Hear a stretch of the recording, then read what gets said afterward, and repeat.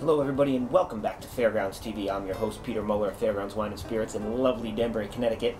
And I just opened this bottle inside and I figured, hey, this would be a great beer to do a beer tasting for.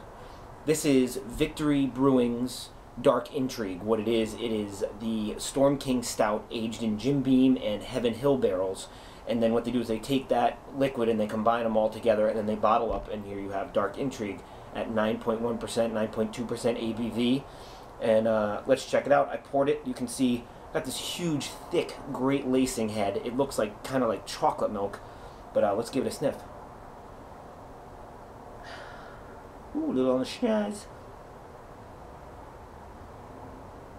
Wow, you can get a slight whiskey, charred smell in the nose.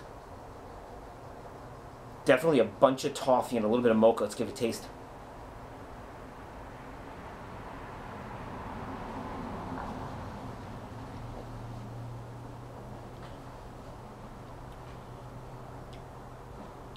Very thick, smooth on the tongue, creamy.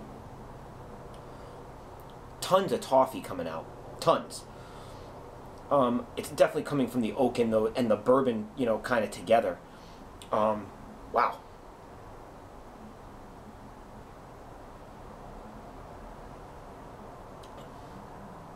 I'm usually not an Imperial Stout fan, but this is fantastic. This is one of the better bourbon barrel aged beers that I've had.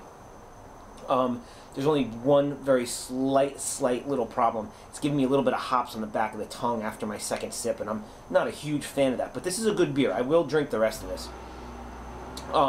The other sad note to this is that this is their second time doing this, and it's probably going to be their last. They announced that when it came out, and this is probably the second last time we're going to see this. So, very limited supply at the store. I think we got 2 cases on Friday last week, and we only sold 3 bottles. So that leaves 21 bottles floating around the store still.